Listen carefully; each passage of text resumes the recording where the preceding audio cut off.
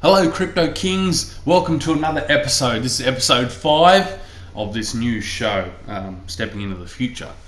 We've had a pretty busy week this last week in the crypto space. We've had some heavy drops, which has been really nice. If you want to be coming into the market this week or next week, I think now would be a pretty good time to do so. The market's looking pretty good, but we did have a $800 pump, but we're trying to find a new low, I feel. So hard to catch this falling knife, especially in this 6-month falling downtrend. But we'll get into the market anyway. As it is, Bitcoin is trading at $9,047. Ethereum is $715.06. Ripple has taken a bit of a hit. It actually went up to almost 95 cents last week, back down to 73 cents.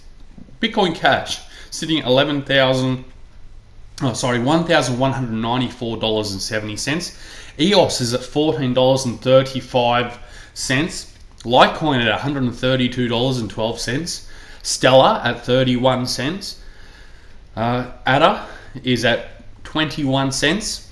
MIOTA is $1.55. Tron is got all the way up to 6.8 cents this morning because it is pretty much getting put on BitTorrent, and that's at 6.4 cents, up 4.55 cents in the green.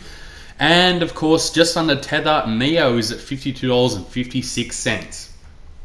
Could keep going down the list, but that's pretty much what I wanted to cover this morning.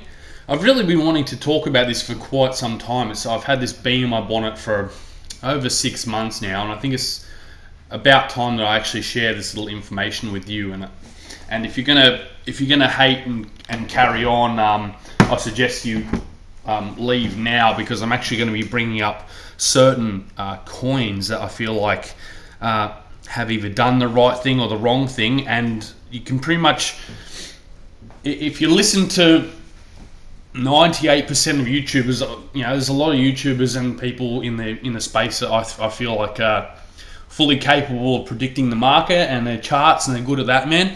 But the way they diss and carry on about white paper, I feel like that is so wrong.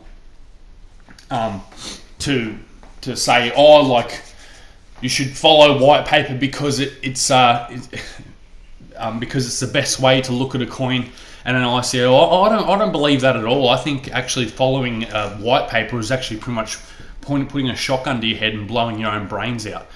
If you're going to be following white paper in this space, don't even bother coming into the space. The white paper is there to have an overview of a business. The white paper is not at all a legal binding document. And if you're going to follow the white paper, like every white paper, every ICO out there, you're gonna wreck yourself pretty much. So I don't feel like the white paper is due for that. And I want to talk about specifically with Tron. Tron got so much hate and so much heat put on it earlier this year because, the white paper was just copied and paste. Yeah, of course the white paper was copied and paste. Every white paper is going to be copied and paste. It's not a legal binding document. They're hard at work. They're you know what? They're a Chinese company and they don't feel like they need to prove anything in white paper. I mean, if I'm going to start a business too, my business is not going to be a replication of what the actual business is going to be.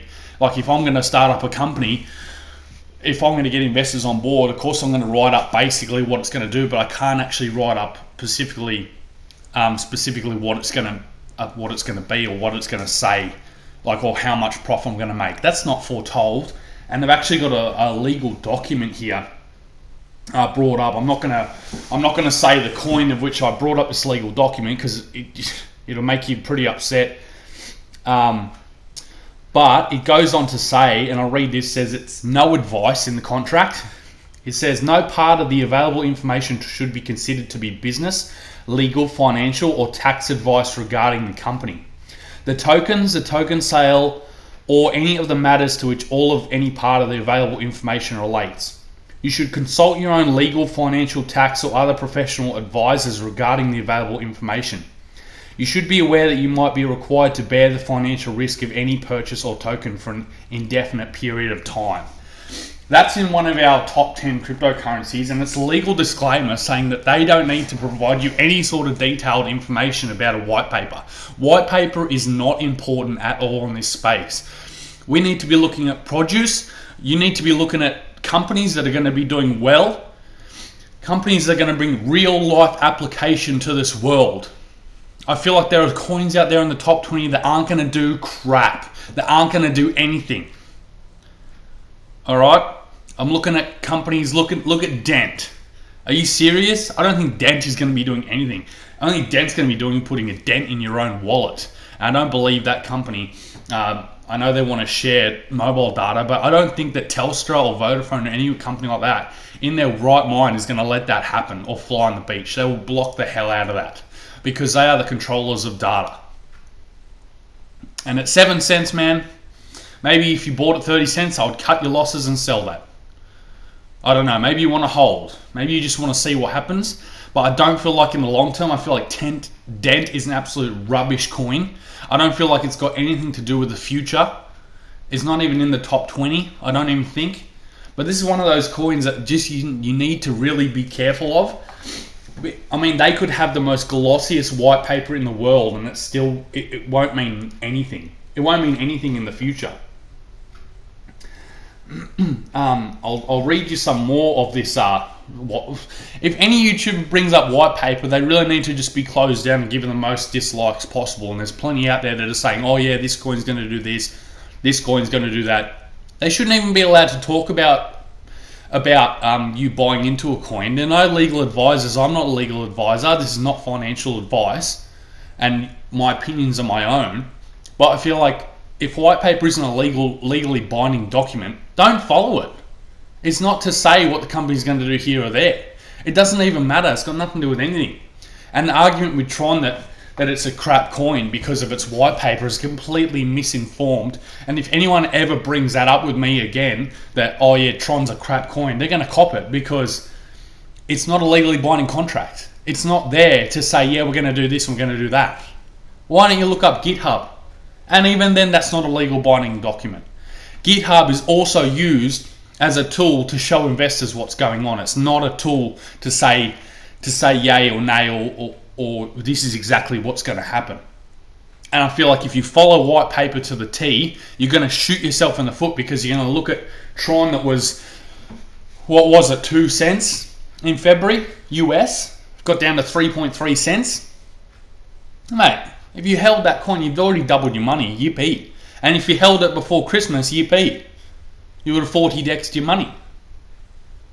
You know, it's just so important not to follow the trend of white paper, and all these stupid YouTubers are saying, oh yeah, white paper's crap, this and that. Mate, freaking sort it out, man. Have a look at the numbers.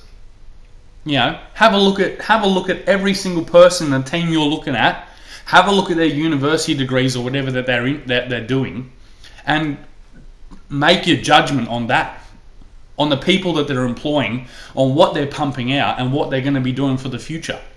White paper is I could write a white paper about the Crypto Kings YouTube show and what we're going to be doing in the future. That doesn't mean anything. You know, and that doesn't mean anything if I die tomorrow.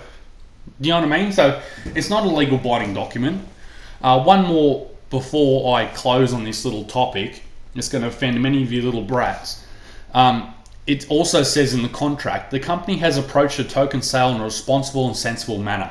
Given the uncertainty and large unregulated status of distributed ledger technologies, businesses and activities, as well as cryptocurrencies and crypto-related businesses and activities, the company has spent a significant amount of time and resources to consider its business approach and where it proposes to operate now and in the future. The company has worked with law firms, the Financial Service Commission of the company, published a draft of the principle-based regulation which related to the use of distributed ledger technology for storing and transmitting valuable belongings to others, and which regulations come into effect of 1st of January 2018. The company will look to comply with all regulations and regulations of other jurisdictions that it is required to. However, due to the current uncertain status of regulation across the world, the company cannot guarantee the legality of the company's business platform and or its ability to develop, structure, and license any further token functionalities in every jurisdiction, but the company will strive to be responsible and compliant in the face of any regulatory requirement. So in the contract, they're saying, yeah, you can go ahead and read the contract, but it's not going to mean anything. It's not going to mean anything at all. You read the white paper at your own risk. If you want to read the white paper and follow that to a T, we'll rip to you, because the white paper is not a legal binding contract. You need to study this. You need to study your coin. All right? Look at EOS. I remember EOS. EOS is a crap coin. I'll tell you why. They actually released a tweet in February, March saying anyone can do what we're doing. All right? And now they've had a massive brain fart with their mainnet launch. It's going to be very interesting to see where EOS goes. But I will not be investing in EOS. I'm not going to touch EOS at all. Yeah, sure, in the short run, EOS may do fantastic things, but I don't see it being a top 10 coin for long, considering its track record. EOS and Litecoin, unfortunately to say. I feel like they've ridden their time out. The community's backing them 100%. I do not feel like these coins are going to succeed. There are other coins below them in the top 10 that will be top 10 coins. Anyway, that's all we have for today on the Crypto Thing. Crypto Kings, thank you for joining in on episode 5. We will see you on the next one. Bye for now.